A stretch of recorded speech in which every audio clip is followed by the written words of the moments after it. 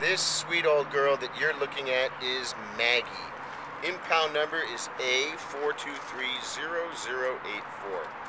See, she is a Shetland sheepdog mix, and she is a sweet old girl of about 10 years age or so. Maggie is here at the Agora shelter because she was turned in by her previous owner for being too old.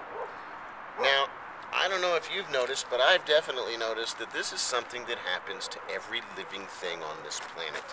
And if we all behaved like that towards each other, it would be even a more difficult place to live than it already is. This dog does not deserve to be here in the shelter.